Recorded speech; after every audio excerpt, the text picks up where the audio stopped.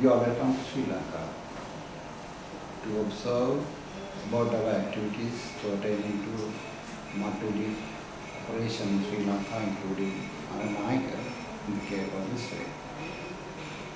And both of you have been with me for the last 2 days, and we have been involving in 2 committee discussions. And you know in and out about the where funds come, how we are going to settle as much as possible to ensure that the transparency, efficiency, and the proper things, equipment, whatever, reserve things will be gone to victims.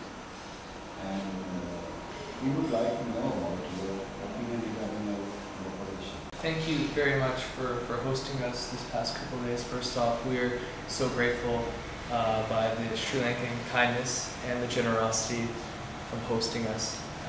It's been truly a blessing to be in this country, and it feels like home for us. When we first found out about this project, we contacted your daughter, and she was more than welcome to administer as much help as possible to getting us here and getting us accustomed to the culture and informed about what the project is about. Second most, when we first arrived here, yes, the hospitality was amazing, and sitting in on these meetings, we noticed first of all the transparency that was provided at these meetings, knowing that who was donating, where the money was going, and showing that these funds were properly used in helping the people that are in need. So that was foremost the most important thing that we saw here is the transparency and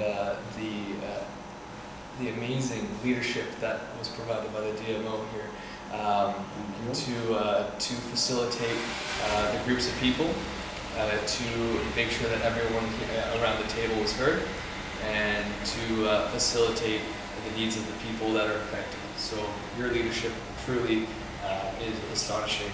You can tell by the shape of your hospital here and by the people that respect you. So again, that is one thing that we noticed, and that we know that this relief is in good hands. Yeah, so the transparency absolutely was very clear from the beginning. I didn't expect to have all the information and allotment of the funds so quickly arranged. The other thing that is very important is seeing, looking at their needs and going to what is already provided and how can you go beyond that. So that has been very efficient. And the other thing is the time frame. The meetings have been very efficient, very quick, and directly impacting individuals as soon as possible. So that has been a wonderful thing to observe. And then what I also really like is looking at the problems, but also looking ahead. It's not just looking at what has happened and where the funds will go, it's also looking in the future, knowing what will happen. And after attending your talk on climate change, really observing how the future will be shaped due to the climate change, being able to plan ahead for that and looking at where the funds will be needed to be allotted is very important. So I have been very pleased by the efficiency of all the work here. Especially taking a step forward and looking at possible landslides to happen and evacuating those people before any more damage can happen. That's very good to see.